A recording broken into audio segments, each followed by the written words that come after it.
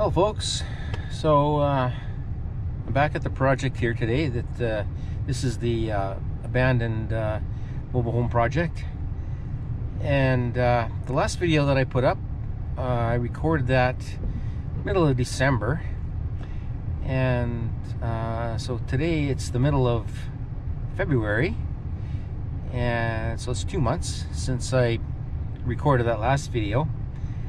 So the last 2 months just kind of been resting and taking it easy and picking away at a few little things here, but you know, just mostly just taking some time off. It's winter time here now, and you know, to really get going on this project, we're going to have to you know, get into some pretty major demolition, and we want to wait for the warm weather for that to happen. So I'm just going to show you kind of where we're at here.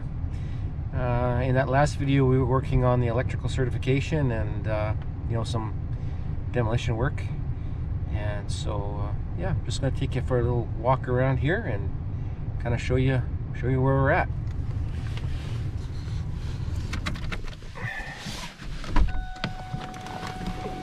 So you can see it's a snowy day here. We've had a really cold spell here. It's been minus 20 Celsius overnight, so it's pretty chilly for the last week or so. But in that last video, I was showing you how that roof in the addition was leaking and how moldy it was, and I didn't show you the outside, so I'm just going to show you the outside of that addition. So here you can see it. So here we have this is the main mobile home here, and then this is the addition. This is how it looks from the outside. So this is that sunroom that you know, we were in before, and just gonna walk up here and just show you kind of how this roof is attached. You know, I was saying how I don't like these shed roofs. So here you can see, here's the addition, and you can see how this roof is shingled. Little birds here, so you can get a pretty good look at it from here. So you can just see how flat the roof is on the addition, and the addition roof is shingled with asphalt shingles, and you know, that's not enough pitch for asphalt shingles. You know, the snow can melt and the rain can back up underneath those shingles. And that's, you know, some of the problems that we were having with the leakage inside. And so you can see there where the pitch changes, you know, where the steeper roof there is the roof on the mobile home itself, and that roof is a metal roof. So what we have here is an asphalt roof meeting a metal roof, and that intersection there is where it's been leaking. And that is super hard to seal that and keep it sealed. It's just really tough. So anyways, I just wanted to give you a look at that from this end, from this side, outside. And so now eventually when we get to doing the roof, we're going to be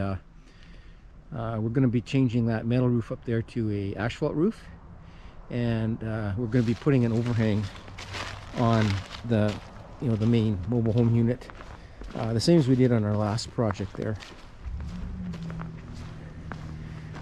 So you can see here, hopefully I can get down here without slipping. So you can see there how, you know, there's no overhang, and just like the last project we did, you know, it's got this overhang on the front. That's the only overhang that we have. So, you know, we're going to be adding an overhang onto this, and you know, again, we're going to be showing you how we do all that. All right, so part of this electrical inspection thing, certification that we had to do, was we had to get rid of a bunch of old wiring to satisfy the electrical inspector.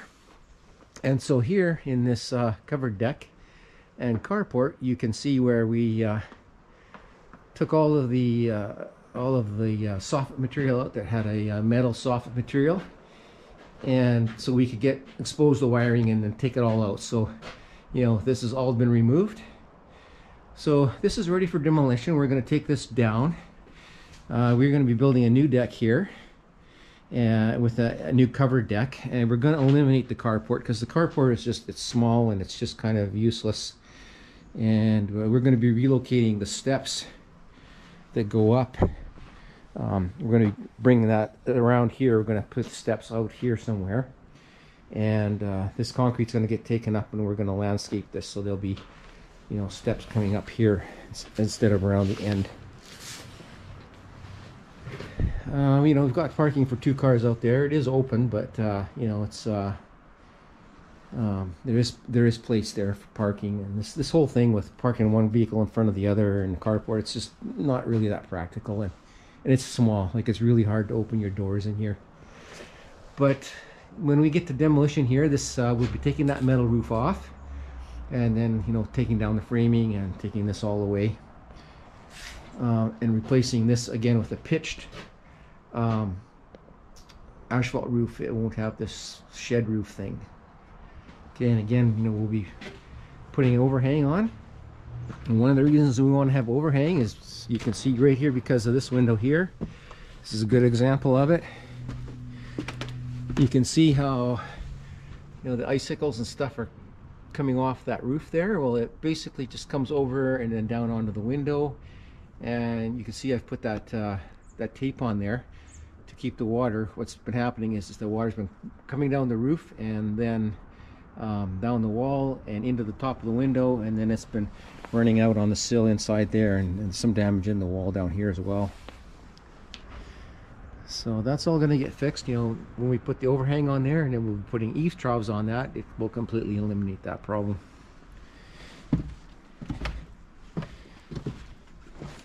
And our little workshop at the back here.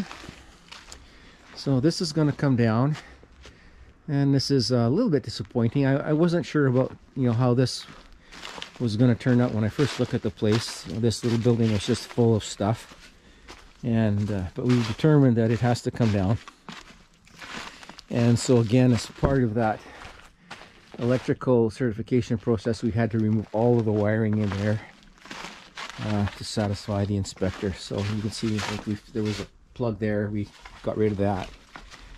And I'll just take you inside here, but you can see how, you know, this is all heaved here, and you can see that step, how that step is heaved. And you come inside, and it's dark because there's no power left in here, but yeah, this is it.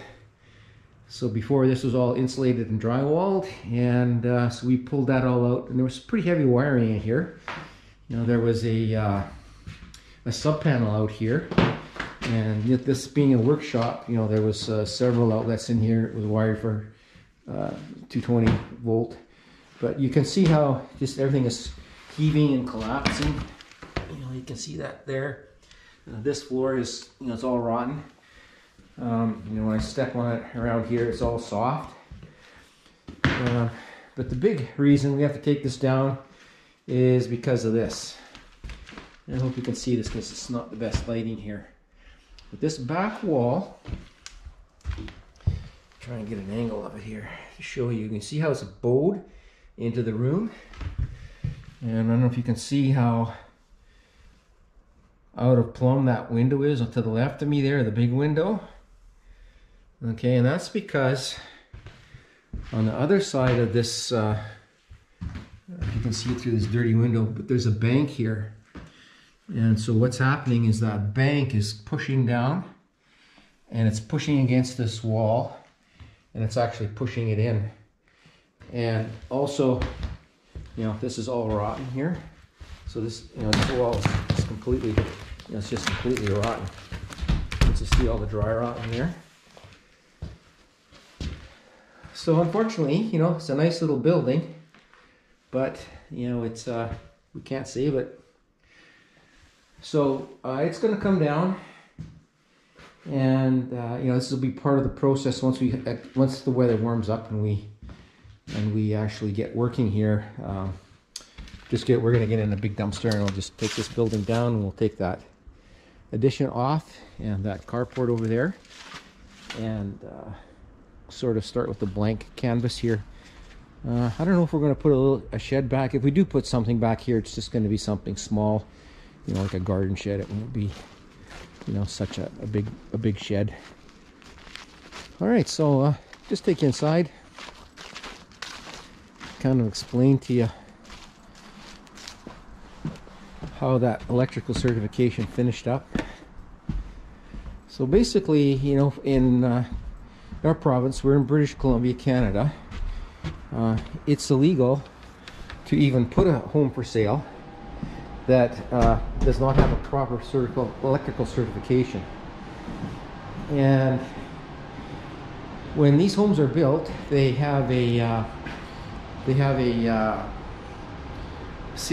built under CSA standards, Canadian Standards Association, and the CSA, there are CSA inspectors in the factory where the homes are built, and they inspect the wiring as it goes through the assembly line at the factory. And when it's done, they will place a CSA label on the home, and that label is proof that that the home is to specification. If you do any additions or alterations to the home after it's on site, like this one has had you know, the addition put on, and that carport and the workshop at the back, you know, those are all electrical additions or alterations to the original CSA certification. And as long as you have your permits, you know, everything's done under permit, and you keep record of the permit, it keeps the CSA certification, the original one, it keeps it valid. If you do stuff that's not under permit, or not inspected, or you lose track of your documentation, or if you lose your CSA label, if somehow the CSA label gets lost, you don't have a valid CSA certification anymore. And so a home this age, the CSA label is usually put on the outside, and I suspect that it was put on, this is the outside wall here, and it was probably placed on the outside wall, you know, near the back door. So this was originally the back door. Well, when they put the addition on, they took the siding off, and they put drywall and stuff in there. And I'll take you in there in a minute, show you how that ended up. But along the way here, the CSA label got removed. So at this point in the game, we have no permits that can prove that any of this work that was done here was done under permit, inspected and passed. And and our label was gone. So in that situation, we have to do what's called a silver label. And the authority that we have in British Columbia it's called BC Technical Safety BC. And they're the people that have the authority and the jurisdiction over these kinds of things. And so we had to get a silver label. So the silver label replaces the CSA sticker, the original one. And what it does is it just validates all of the work that's been done here. So because we are doing all these changes to this home, basically taking this home back to a single wide, we're getting rid of all that wiring. That wiring turned out to be very substandard. Actually, it's quite amazing that this place hasn't burned down by now. But you know, we had to correct it all, and there was testings that we had to do. We had to do a insulation resistance test. And anyway, the long and short of that is it took a couple months to get all through that. And you know, we finally got our silver label, and I'll show you our silver label. So this is the silver label right here. It's attached to the panel. And so now this, what this does is this certifies that this home now is safe, it's been tested, it's been brought up to code, and everything's good. So now, in order for us to keep this certification valid, if we do any work in here now, we have to do it under permit, of course, get it inspected and all of that. And if we do that and keep the documentation, that keeps this valid. so that when we go to sell it, there'll be no issues like when we bought it. All right, so part of the process was we had a gas water tank in here, a hot water tank, and so the electrical inspector wanted us to install a new get our new hot water tank installed, you know, so we have a complete job here. And so this tank is just kind of temporarily sitting here. We'll be taking that out and, you know, cleaning this all up in here, putting a pan underneath it, and, you know, putting in new plumbing and stuff. So this was just kind of done, mocked up for the sake of the electrical inspection. There's no water in it. It's not even hooked up. It's just, it looks like it's hooked up, but it just goes through the floor. It's stubbed off down there. And, you know, then we had to go through and we had to put, you know, covers on all of our switches, plugs. You know, we went through the whole home and, you know, did all that. We could have no open boxes. It all had to be taken care of. We had to install ground fault receptacles in the bathrooms. Before there was just the razor outlets. So this is now to code and safe. So that was part of the process. We couldn't have any, we had to have fixtures. We couldn't have pigtails. We just had pigtails here to start with, but he wanted us to have, you know, have these, we put these keyless lamp holders up here temporarily. He didn't like the, you know, the dangly, they're called pigtails, which is kind of like a work light. So we had to put all that in, and, you know, we just worked on all these plugs and switches all through the whole home. So another bathroom up the front there that we had to put the ground fault in as well. On these older homes, I can't see it, but underneath here, roughly in this area, there's a plug for the heat tape that heats the main water line in the wintertime. And so right now there's no water to this home. The water's been shut off at the street, and we're going to be redoing all the plumbing. But the main water line came in here underneath the kitchen sink, and so that's the main water valve. There's that blue handle, and we're going to be changing that, and we're going to move the main coming into beside the hot water tank. But the original heat tape was that whole, they had put that whole addition onto that circuit, and that circuit is actually supposed to be on its own, and it's supposed to be protected by a ground fault receptacle as well. So underneath there we've put a ground fault receptacle to you know, for the certification. We are ultimately going to be removing that, taking it, and we'll put that plug right in here. And so the new water main will come up in this area here, and then that heat trace plug will get moved to this location here, and, you know, straight off the panel. And so then that way it's accessible. You can see what's going on. You don't have to crawl underneath to you know, see if your heat trace is working or not. So that's about it for now, folks. I just wanted to kind of show you where we're at. And, you know, over the next few weeks here, we're going to be working on some design work, and you know, maybe start to do a little bit inside here. We'll see how the weather holds up. You know, if we all of a sudden get a big heat wave here, we might start at the demolition work. But before we do that, I want to get in a dumpster and, you know, clean up some of the trees and stuff around out here. And we've got quite a few. It's really overgrown, but as you can see today here, not a good day for working outside. But yeah, we've got, you can see I've got a little pile of brush that I've started there. And we've got a big fir tree here that under a heavy snow load here one night, it broke. That limb there is broken. But we're just going to clean this all up, trim this all up, and open this up. In the summertime, it's kind of dingy in here because of everything being so overgrown. And we're going to take out a lot of these trees here. Pretty much all these trees at the back are going to come out. So yeah, we'll get a dumpster in and we'll put all this yard waste in. This is some of the stuff that I've already been trimming away here. Alright folks, well, stay tuned. Yeah, we've got lots coming on this one. and we're looking forward to get going here, you know, once the weather improves. And thanks for all the new subscribers that we've been getting.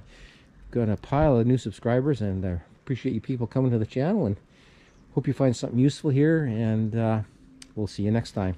Bye bye.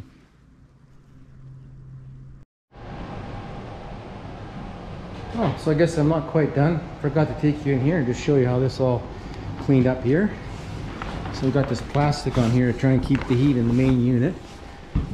We've turned off the heat into here, just closed off the registers, but yeah, this is how this is cleaned up with all the wiring out of it now, and all the drywall and everything. You can just see, you know, the extent of the damage here. You know, try and save this is basically, you know, there's not much we can save. You know, the floor is soft, so you know, it's just it's a write-off. And in the market that we have right now, you know, we don't need this extra fair square footage.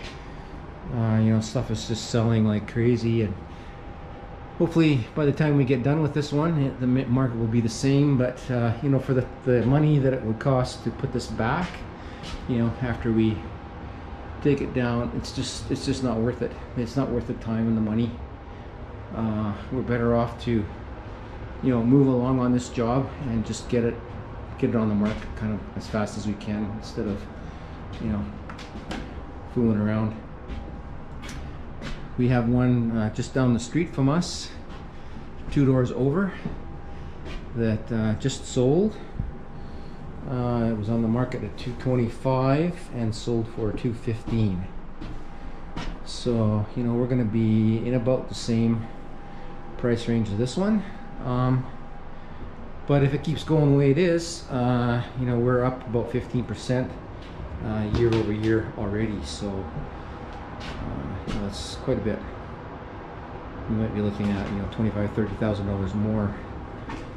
But you know, by the time we take it to market, you know, depending on how the market goes, it's kind of like the stock market, right? It's you know, you're not sure how it's gonna work, but no matter what, we're gonna make some money on it. And we've kind of discovered that, you know, there's not a lot of money in, you know, putting on extra square footage on these. You know, we're in a affordable housing bracket here. And if you can keep the price down, you know, it opens it up to, you know, more buyers. Okay, so now I'm done. All right, thanks folks. See you next time. Bye bye.